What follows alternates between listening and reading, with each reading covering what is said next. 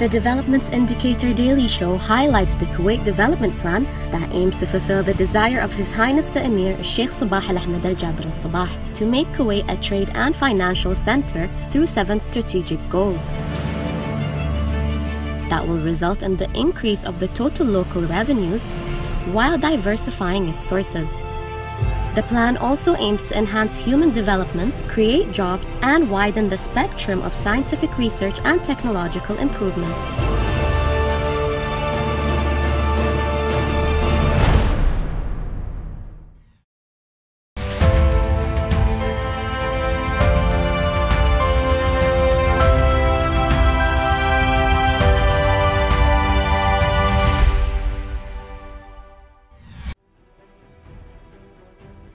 The Ministry of Education Headquarters project is one of the largest state projects with a vast area of 40,000 square meters and a building area of approximately 250,000 square meters and is located in the province of Hawalli.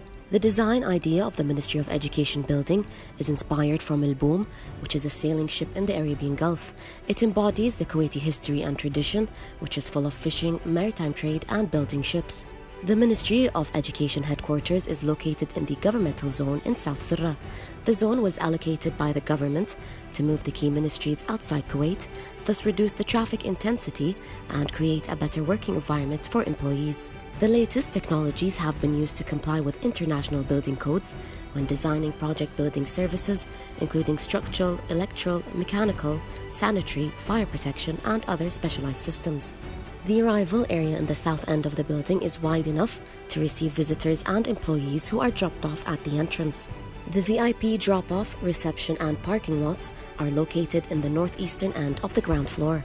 They overlook an open yard with trees and plants. The Ministry of Education headquarters building includes 2 arched buildings of glass and metal resting on a 2-story base covered with stone. The chosen construction materials are glass, metal and stone due to their magnificent appearance and sustainable solidity and durability.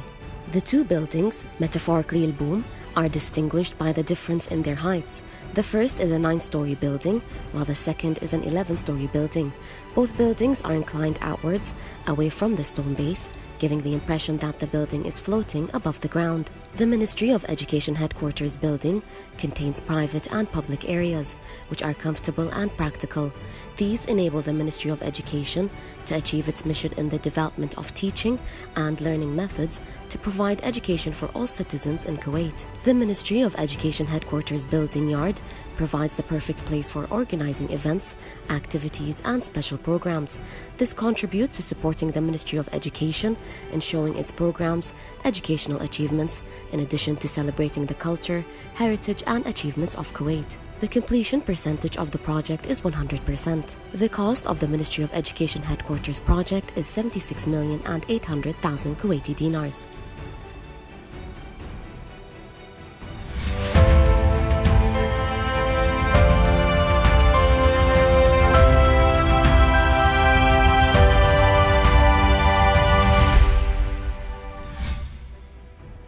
The Ministry of Education headquarters building in Kuwait will be a unique state-of-the-art office facility for the ministry and 8 sectors with their departments.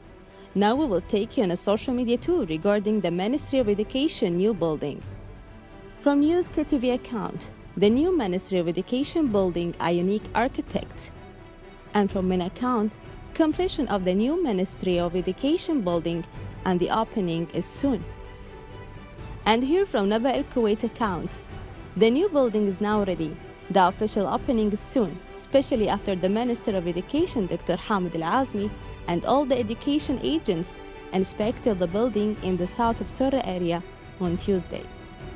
For more information or details regarding Kuwait development projects, please visit the website on the screen.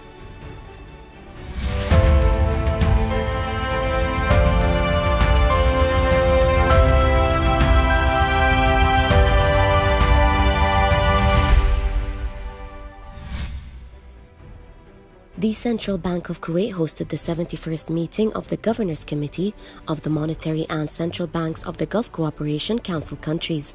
Attendance of the governors was complete.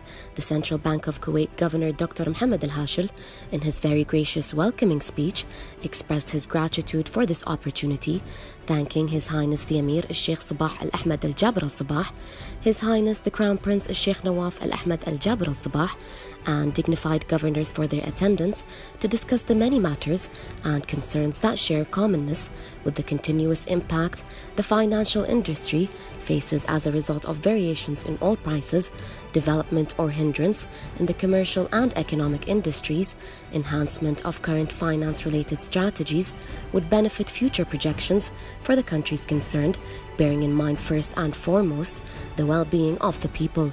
Members of the committee were clearly delighted and felt the overall confidence and optimism to proceed accordingly.